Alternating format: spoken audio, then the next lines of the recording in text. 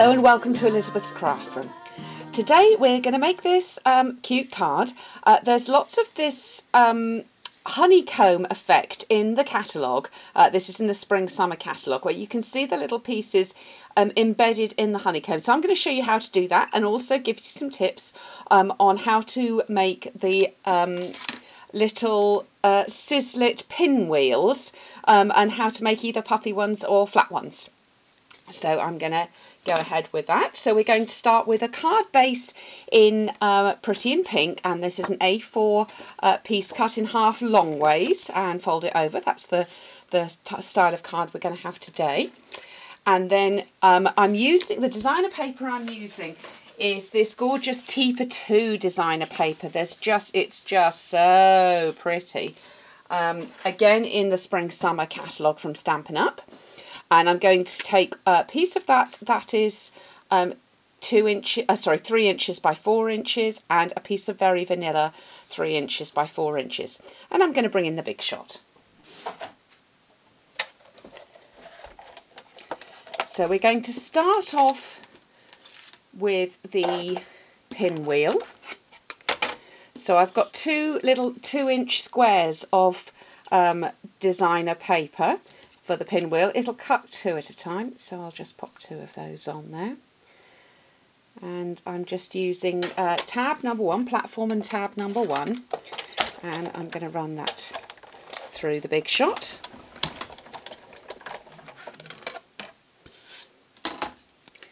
And those just pop out, as you see. Okay, so I'll come back to those in a moment and show you how to do the 2 different effects with those. So next I'm going to do the honeycomb embossing folder, also from the Spring Summer catalogue, and line that up. You can do this with no tabs or 1 tab on your big shot, depending on how deep you want the impression to be. I'm going with 1 tab here, and I've got a nice deep impression of that honeycomb, very pretty. And then what I'm going to do is I'm going to take a scrap piece of the designer series paper and run that through the honeycomb as well.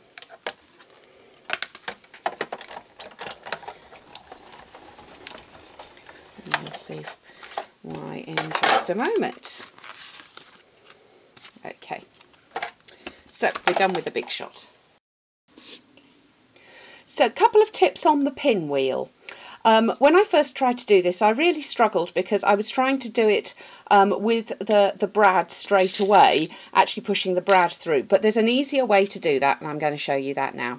So what you do is you take your pricking tool and actually pop that through these little holes that are cut for you by the die.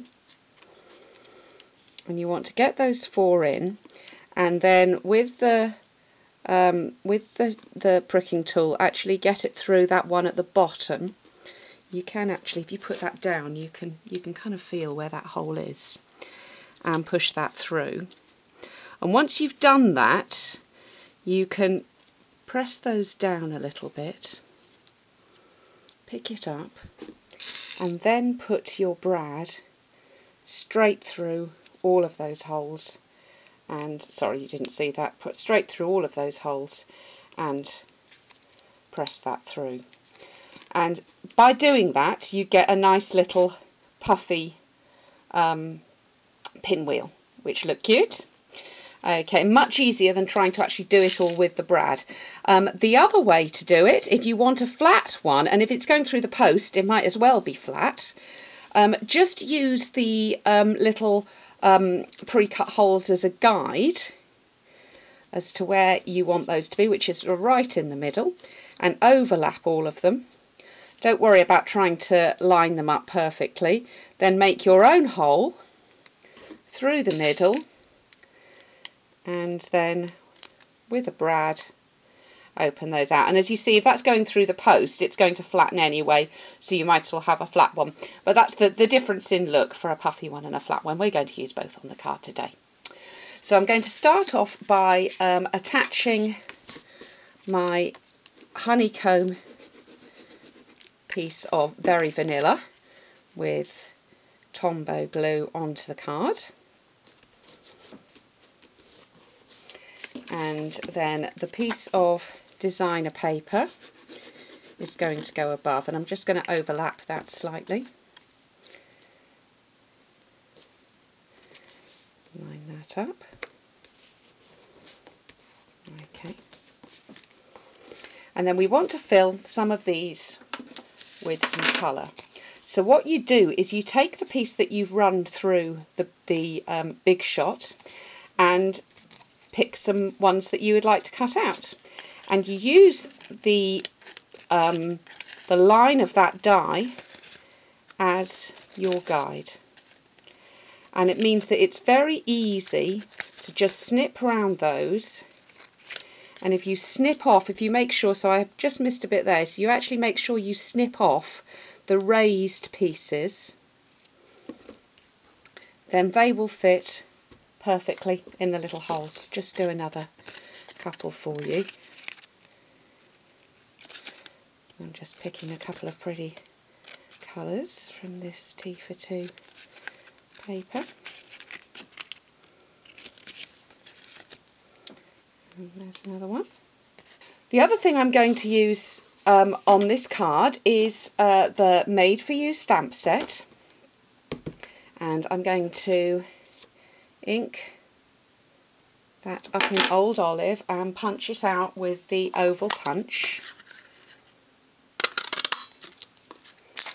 And then I'm taking some Calypso Coral, which is also picked up from the colour of the designer paper, and I'm going to punch out a scallop circle, a scallop oval rather. Let's do that a little better. And layer those up. A little Tombow, and we'll put dimensional on the back. A little bit too much Tombow, there we go. So I'm going to lay that one on here. I'll put these pieces in last so I can decide exactly where I want them to go. I'm going to put one of my little pinwheels there, and I'm putting these on with dimensionals as well, and one of them just here, and that just covers over that border a little bit, sort of finishes the card a little bit more nicely. And then I'm going to pick 1, 2, random, 3, 4, and you can just pop those in. It looks like I'm going to need a little trim just on the edge of that one. Well, that's pretty on that side, we'll use that side.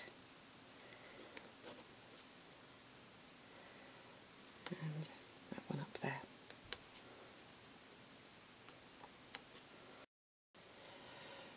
So there you go, I hope you've enjoyed today's project here at Elizabeth's Craft Room. I do a video every Tuesday, so do come back and see my videos again, and there'll be posts, other posts on here later this week.